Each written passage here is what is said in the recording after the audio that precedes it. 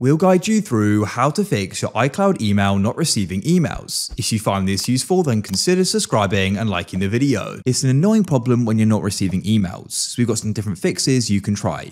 Make sure you watch this full video. To get started, come out of the Mail app and open up your settings. At the top here, you can go and tap your name to get your Apple account settings and press iCloud.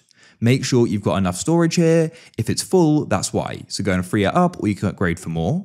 Go and see if that solves it. The next thing you can try doing is coming into Save to iCloud and pressing Mail. Make sure Use on this iPhone is switched on. You can then switch it off and switch it back on. That can go and refresh things. The next thing you want to try doing is returning to the Mail app, and you can go and see if it solves the problem. If it still doesn't, then what we're going to try doing is just restarting the app. Swipe up on it and you can close it and open it again. Go and see if that solves it. If it still doesn't, you want to come back to your mailboxes, expand iCloud and check junk in case it's gone in there. Last of all, you can try restarting the device. Press the volume increase, then decrease and hold down the side power button until it goes black and you see the Apple icon.